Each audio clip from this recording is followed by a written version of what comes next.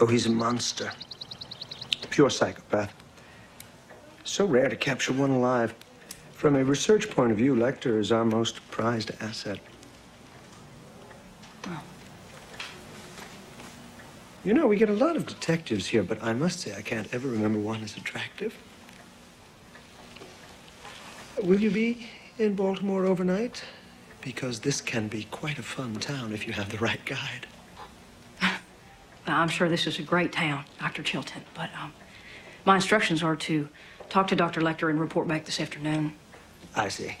Well, let's make this quick, then. We've tried to study him, of course, but he's much too sophisticated for the standard tests. Oh, my, does he hate us. Thinks I'm his nemesis. Crawford's very clever, isn't he, using you? What do you mean, sir? Pretty young woman to turn him on. I don't believe Lecter's even seen a woman in 8 years. And, oh, are you ever his taste, so to speak? I graduated from UVA, Doctor. It is not a charm school. Good, then you should be able to remember the rules. Do not touch the glass. Do not approach the glass. You pass him nothing but soft paper. No pencils or pens. No staples or paper clips in his paper. Use the sliding fruit carrier, no exceptions. If he attempts to pass you anything, do not accept it. Do you understand me? Yes, I understand, sir. I'm going to show you why we insist on such precautions. On the afternoon of July 8, 1981, he complained of chest pains and was taken to the dispensary. His mouthpiece and restraints were removed for an EKG. When the nurse leaned over him, he did this to her.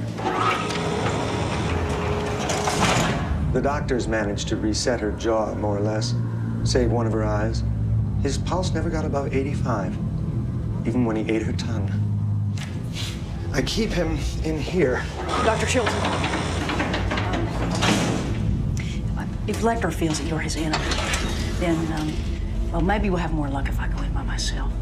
What do you think? You might have suggested this in my office and saved me the time. Yes, sir. Then I would have missed the pleasure of your company, sir. When she's finished, bring her out.